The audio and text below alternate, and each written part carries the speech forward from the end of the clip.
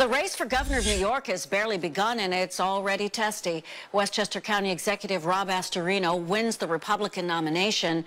And as CBS 2's Marcia Kramer reports, he casts Governor Cuomo as a dictatorial big brother in a new campaign movie. No one needs 10 bullets to kill a deer.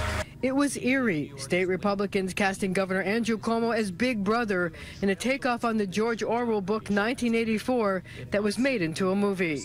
If upstate New York were a state itself, it would rank dead last under this governor. It was the opening salvo in Westchester County Executive Rob Astorino's underdog attempt to defeat Cuomo and deprive him of re-election to a second term. And I can't wait to call Rob Governor Astorino. From using former Governor George Pataki, who defeated Cuomo's father Mario, to an attack on how Cuomo's live-in girlfriend Sandra Lee didn't get building permits to improve their Mount Kisco home, Astorino pulled out all the stops.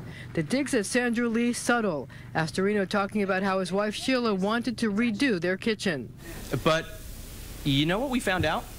This is unbelievable. You actually need building permits to make home improvements. Anyone, you know that? Astorino called for an end to Cuomo's unpopular Common Core curriculum and said he would support term limits for lawmakers and the governor. But there was none of the usual partisan rhetoric about abortion and gay marriage. Astorino's pitch was all about New York as a high-tax state. New York has the highest property taxes in America, 50th out of 50.